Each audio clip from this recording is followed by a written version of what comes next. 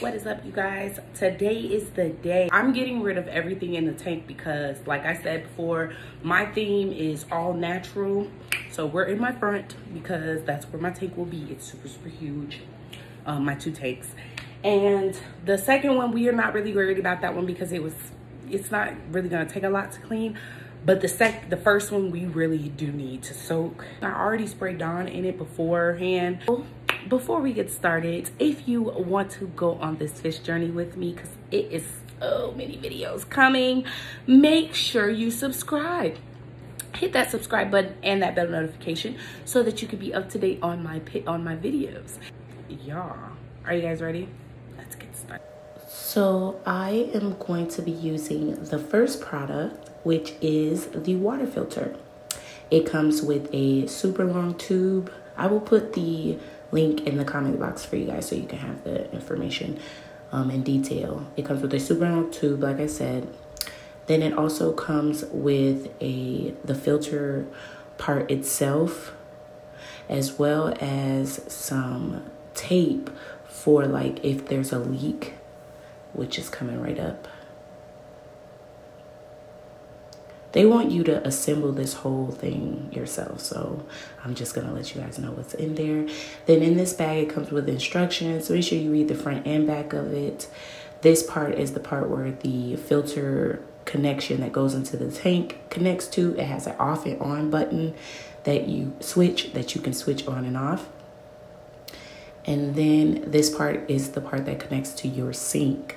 That top gold part pushes down, and it also has a off and on switch.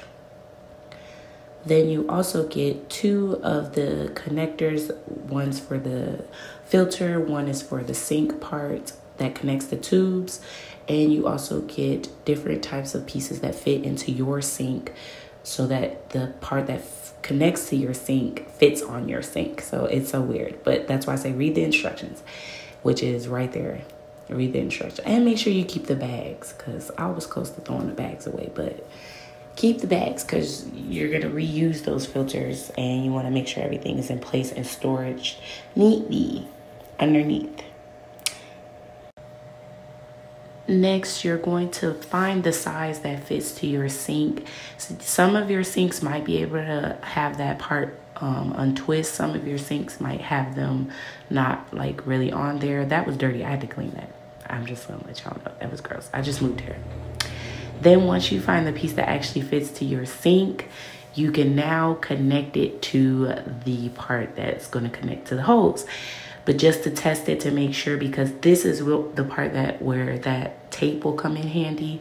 If you test it out before connecting the hose, you'll be able to tell if it's a leak or not, especially depending on your water pressure.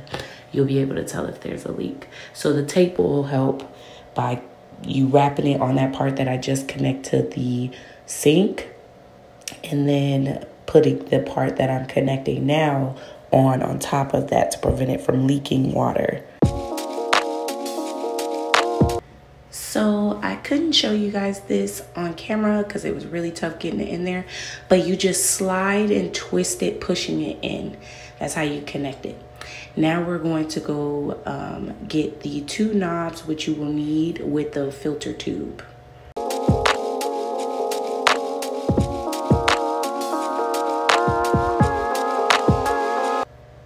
I don't know the exact inches, but I will definitely put the link in the comments so you guys can go check it out, because I'm saying it stretches from your kitchen all the way to, I think probably it can go upstairs to my 2nd floor. So I think that's how long this is, but like right at the tip of the stairs.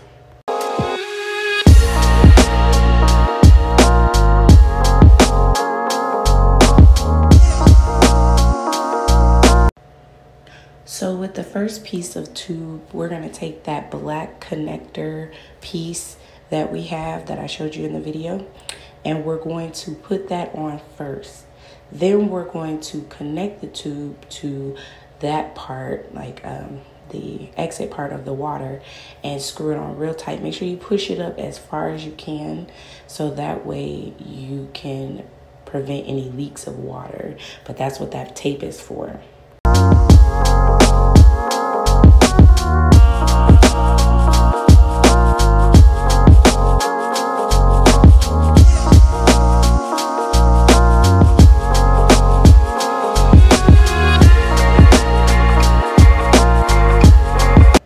So we take the second piece, the second end of the tube, and take that last black connector, and we're going to connect it to the filter part that goes into the fish tank. The same way we did to the sink. Make sure you push it on all the way so it won't be any leaks. Because I think mine was leaking, and I'm just going to go back and take it off, and then put the masking tape on and try it again because it was leaking a little bit. But that's how it goes. All right, you guys, enjoy. I'm not going to talk through the whole video.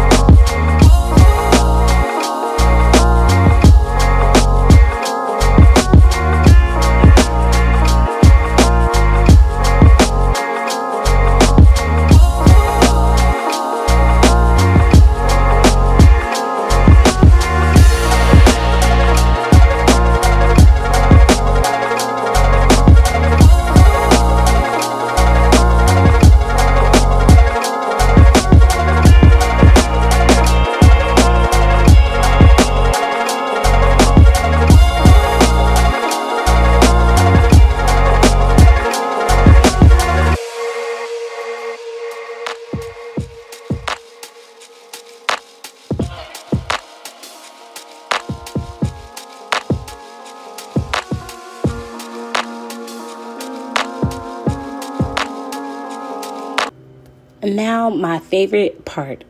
This is the 6-in-1 fish set cleaning kit. It comes with that little scrubber tube that helps clean out tubes or any of that stuff. The scooper for the sand or gravel just to get out, dead fish or anything like that. The scraper, which helps with algae or anything stuck to the glass. And it also comes with a safety top. Then the stick is the long pole that's right in the middle part, and you have to put that together. It also comes with the net, the fish net, to get your fish in and out safely or pick out anything that you want to get out the tank. Extra tools. a corner. It's like a tilted edge corner cleaner sponge.